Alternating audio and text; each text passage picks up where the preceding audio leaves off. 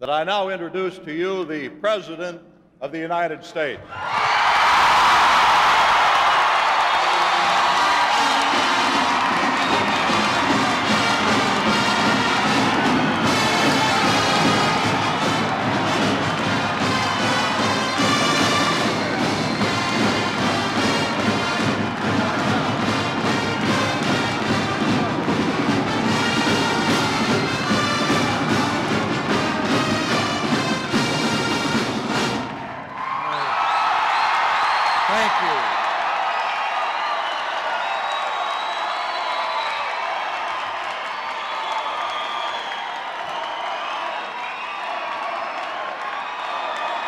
Thank you very much.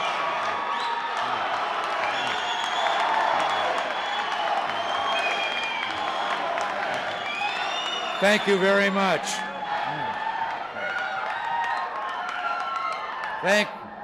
Thank you very much. And since the Constitution has something to say about what you've just been chanting, I'll assume that you're suggesting that I live 4 more years.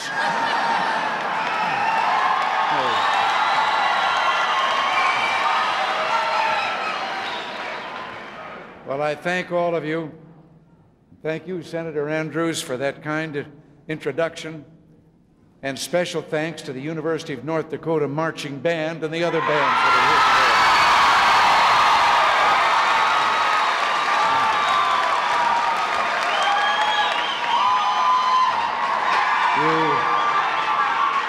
today. You make beautiful music. Incidentally, of course, all the signs and some of them of welcome to me, and I was told when I was a pledge at Eureka College that Tau Kappa Epsilon was a fraternity for life. I'm glad my fratres are here. But before I start my prepared remarks, I want to make one brief announcement. The danger of toxic wastes is perhaps the most pressing environmental problem confronting our country.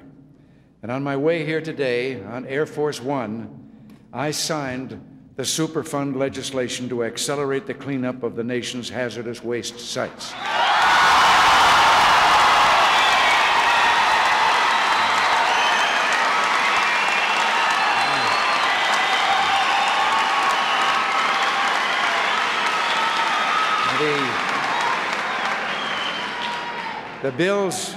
The bill's financing has real concerns, but the health and safety of Americans is among the highest priorities of government, so we will not allow an interruption in the cleanup process. It's great to be here with our congressional candidate, Seaver Vinji,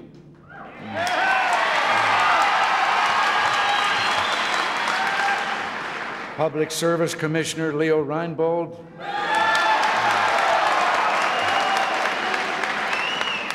Labor Commissioner Ike Hagan, This is what I call North Dakota's Republican A-team.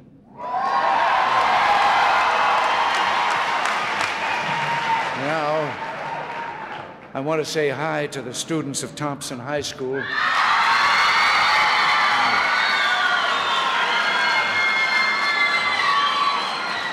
Sorry I couldn't accept your invitation, but I hope that this makes up for it. And also to the young astronauts who are here today. I just said goodbye yesterday to 10 of their number who are now on their way to the Soviet Union in an exchange with their young astronauts who will be coming here visiting our country.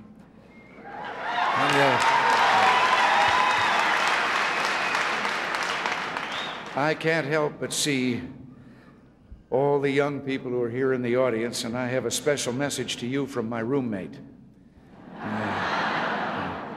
It's the same message that Carl Eller told you earlier. When it comes to drugs, please, for yourselves, your families, for your future and your country, just say no.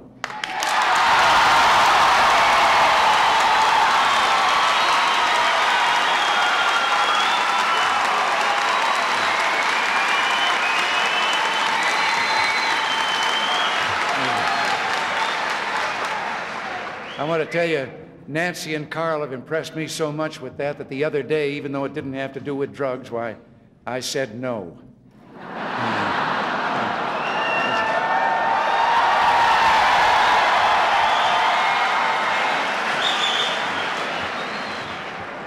But it's wonderful to be here in North Dakota.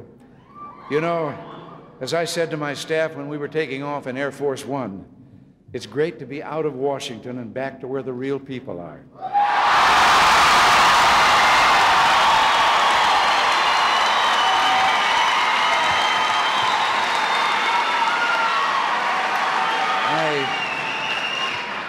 I wish I could stay longer, but as you know, Congress is in session, and with Mark Andrews here with me, well, I don't think we should be leaving the rest of them alone too long.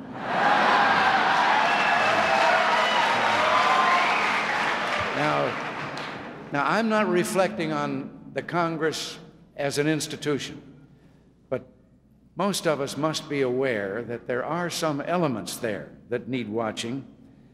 I think I can describe them best by a story about three fellows that came out of a building, found they'd locked themselves out of their car. And one of them said, "Get me a wire coat hanger. I can straighten it out and I can get the..." And the second one said, "You can't do that. Somebody will see us out here doing that and think we're stealing the car." And the third one said, "Well, we better do something pretty quick because it's starting to rain and the top's down."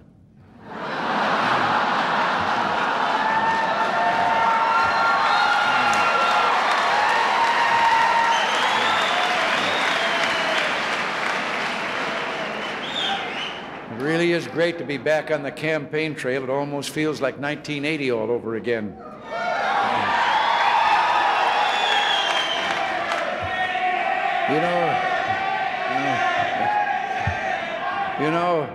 You know, President Clifford of University of North Dakota has a favorite joke about North Dakota. In this state, he says, everything is backward.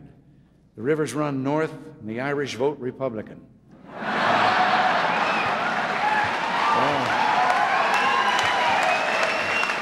Well, this is one Irishman who's voting Republican in 1986.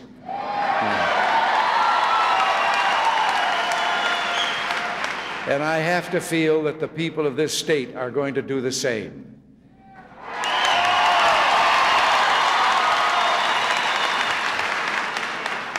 They're going to send Mark Andrews back to Washington as United States Senator from the great state of North Dakota.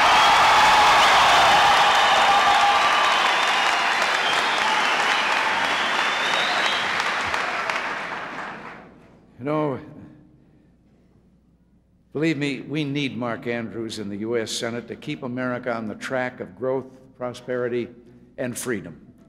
It's no secret that there are still some folks in Washington who want to put America full speed in reverse, back to the days when big government, taxes, and inflation were destroying our economy, and military weakness made America a punching bag for nickel and dime dictators around the world.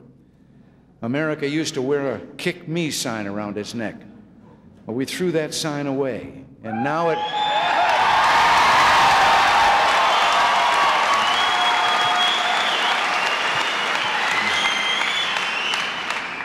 it reads, "Don't tread on me."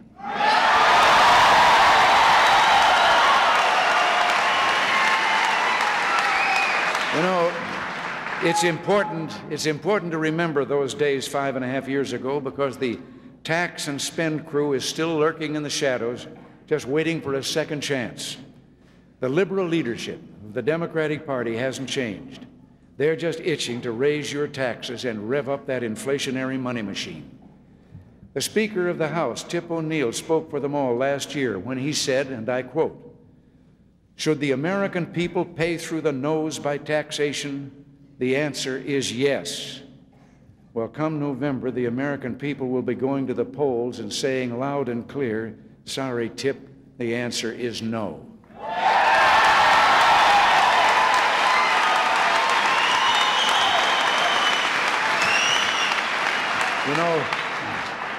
You know, the truth is, the liberal Democrat leaders never met a tax they didn't like. And when it comes to spending your hard-earned money, those liberals act like they've got your credit card in their pocket and believe me, they never leave home without it.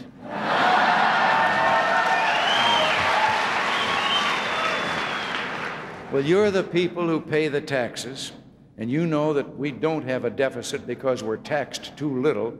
We have a deficit because Congress spends too much.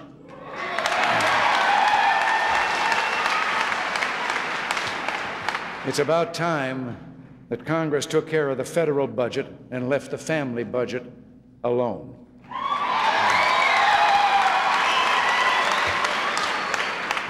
There's another issue that Mark Andrews and I feel strongly about, and I bet you do too. That's keeping America strong and proud and peaceful and free. As you know, I just recently returned from my meeting with Mr. Gorbachev in Iceland. That meeting was a breakthrough in our discussions with the Soviets. We're no longer talking about arms control. We're talking about arms reductions, possibly even the complete elimination of ballistic missiles from the face of the earth.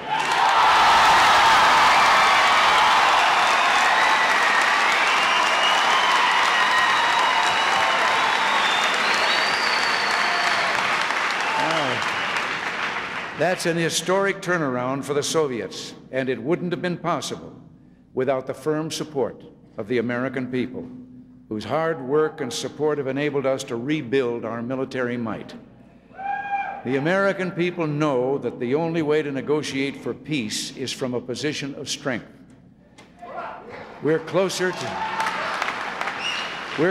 to real arms reductions than ever before, and it's because America is once again strong and united. But one major obstacle remained in Iceland.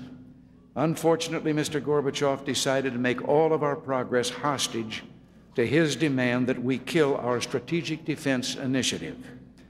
Now, I had to remind him of my pledge to the American people on SDI, that in America, when you give your word, you give your word, and that stands up no matter what the time or place. SDI is our insurance policy to protect us from accidents or some madmen that might come along or some other country that develops ballistic missiles, or in case the Soviets don't keep their side of the bargain.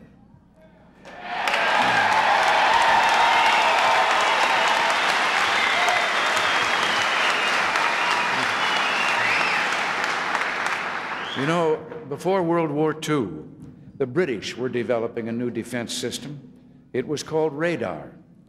And without radar, it's possible that the Royal Air Force wouldn't have been able to beat back the Nazi air assault on England. If you recall, you won't recall, you weren't here at the time, but those of us who do, but you've perhaps read that when Winston Churchill acknowledged what that little band of fighter pilots had done from England and to save England, and with the help of that radar, when he said, never in the course of human events have so many owed so much to so few.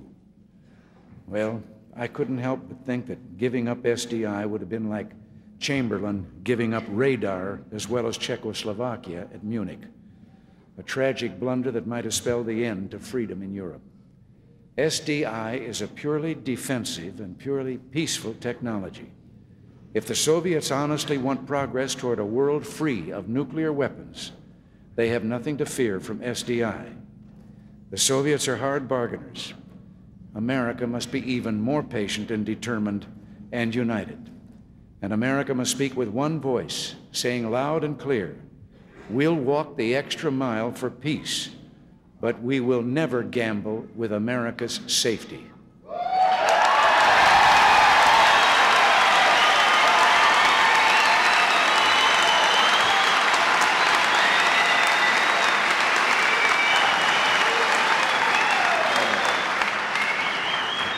And I hope you all realize that when he was saying no to this SDI, this was after I had told him we would sign a binding treaty right now that if and when we had developed that system and it was practical, we would share it with them so that we neither one of us ever had to be afraid of the other country.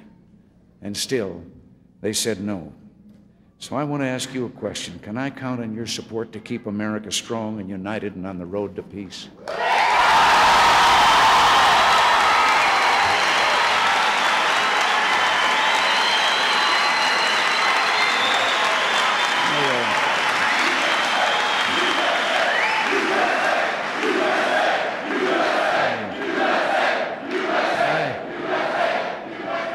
kind of thought you'd say that.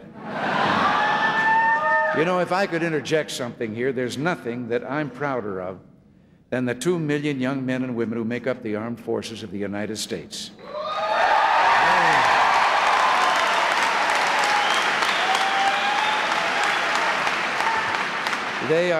They're some of the most splendid young people this nation has ever produced.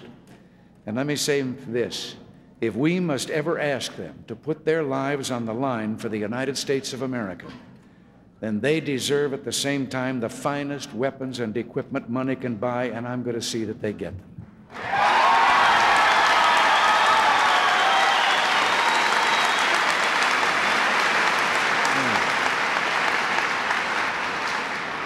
And it's because of the quality of the men and women in our armed forces and the quality of the weapons that they carry in defense of this country that every nickel and dime dictator the world over knows that if he tangles with the United States of America, he will pay a price.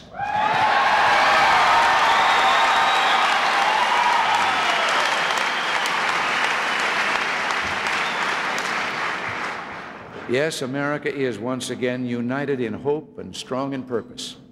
We've squashed inflation, cut the prime interest rate by more than 2/3, and we're keeping the doors of the Opportunity Society wide open by cutting tax rates further and spurring on the economic expansion that has already created 11.5 million new jobs in the last 46 months.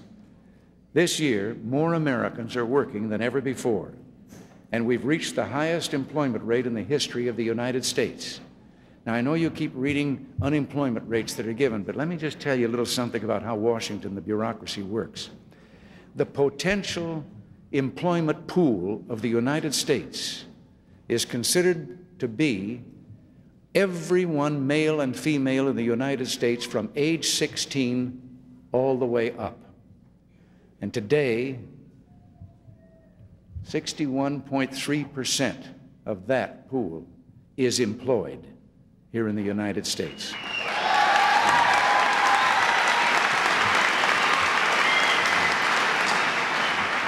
America is moving forward, but that doesn't mean that we don't recognize that some sectors of our country are not sharing fully in this expansion. I understand the problems facing the American energy industry in states like North Dakota, and I recognize that in the midst of bountiful harvest, American agriculture is going through a difficult transition. In Illinois and South Dakota and today here in Grand Forks, whenever I get a chance, I've been meeting with farm leaders to talk about the problems facing American agriculture. As I've said to them, and as I say to you now, government will stand by you during these hard times. And that's why this administration is providing more financial help to our American farmers than the last 5 administrations all put together. And falling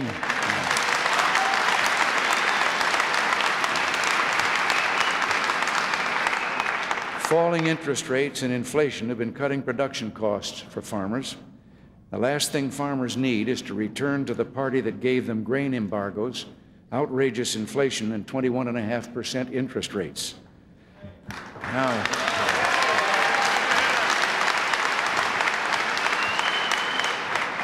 Now, I know there are things in the Farm Bill that Mark doesn't like, and there's some things in it I don't like. But we both agree that government programs ought to be better targeted to the family farmers who need it most. Right now, some subsidies operate to make rich farmers richer, and we're opposed to that. Mark and I have fought together against that aspect of the system, and in future years, we'll renew that fight. Coming from rural America, I understand, I'm not talking about Hollywood now. I was raised in Dixon, Illinois. I understand farmers don't want to live on subsidies. They want free access to foreign markets and the chance to make a fair profit. And we're making sure that they get that chance. Imperfect as it is, this Farm Bill moves us in that direction. And we say to our friends in the energy industry, we know your problems, but no problems, however great, are going to be solved by turning the United States Senate over to the kind of people who thought the way to solve the energy crisis was to ration gasoline, control the price of oil, and win votes by demagoguing about, quote, obscene profits. The liberals who imposed that vindictive windfall profits tax in the high day of Democratic power are not the friends of energy states like North Dakota. Now it's time to get the facts straight about Mark Andrews' opponent. North Dakota doesn't need a senator who criticizes but doesn't offer any solutions.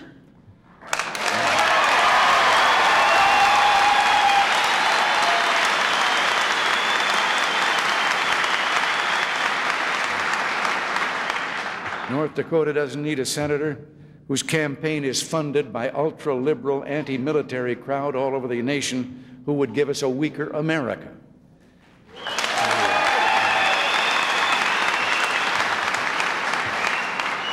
The big spenders know that Mark's opponent will be their ally. And believe me, the last thing we need is another tax collector in the United States Senate.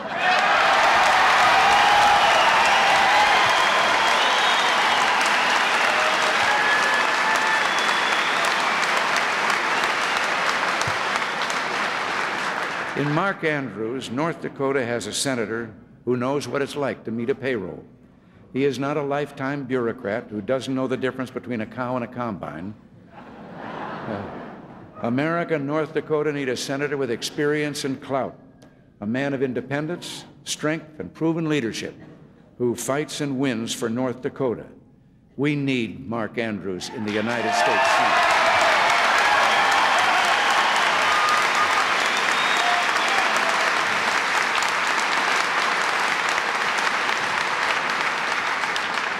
Now, Mark's election could very well decide whether we keep control of the Senate or lose it to the liberal leadership of the Democratic Party.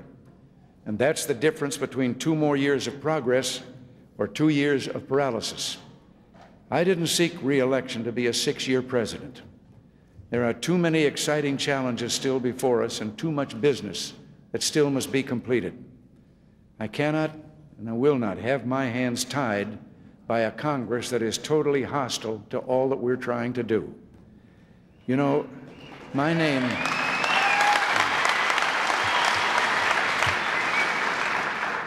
will never be on the ballot again. But don't think you can't vote for me. If you want to vote for me, vote for Mark Andrews.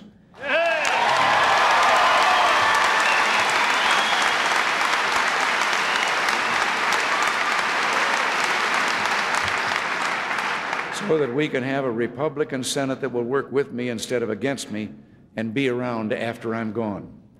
Now, maybe you've noticed that I've been careful to refer to the liberal leadership of the Democratic Party. And that's because I believe, and going all across the country, there couldn't be a meeting like this without there being, throughout this crowd, a number of Democrats. Throughout the United States, I know there are millions of patriotic Democrats who are totally out of step with the liberal leadership of their party today. And believe me, those of you who are here and are, or who once were and changed as I did, believe me, you're welcome. Come on over.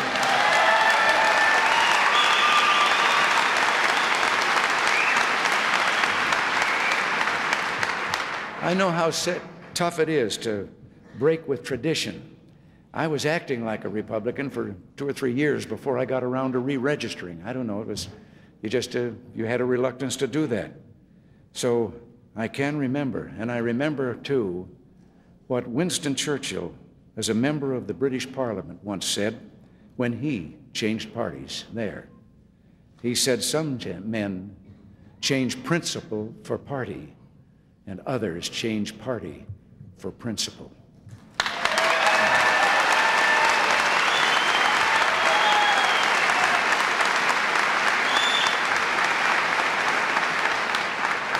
All I'm asking the people of North Dakota is to remember that the senator you elect will help determine your future, America's future.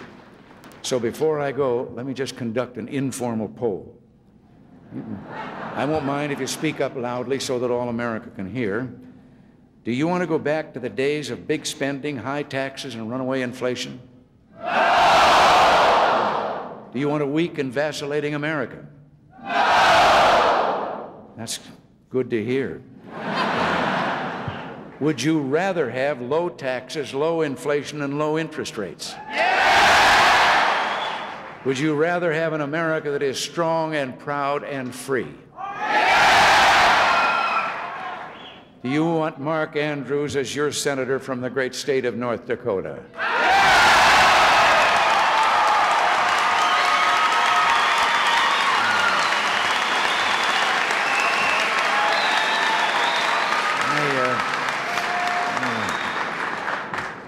You just made my day.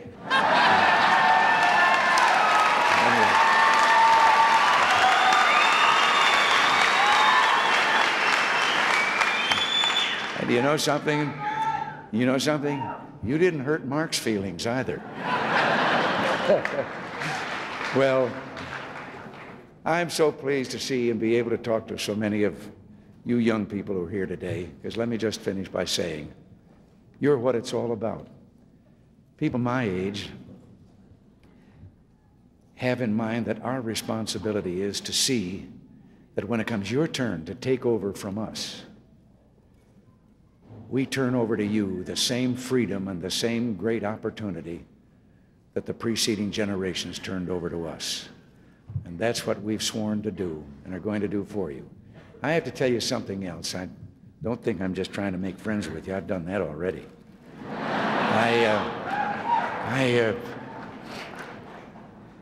You know, back before, in the beginning of World War II, General George Marshall was asked, commander of all our forces, was asked what he thought was our secret weapon. And he said, just the best blankety-blank kids in the world. Well,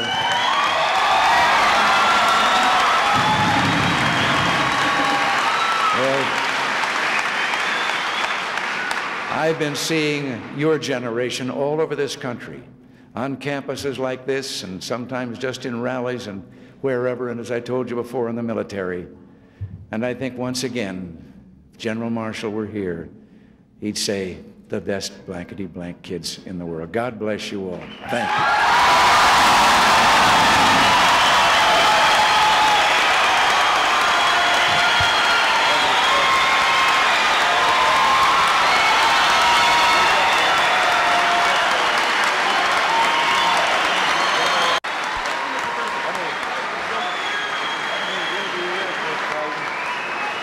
You know, this is Reagan country. We love him because he's a fighter.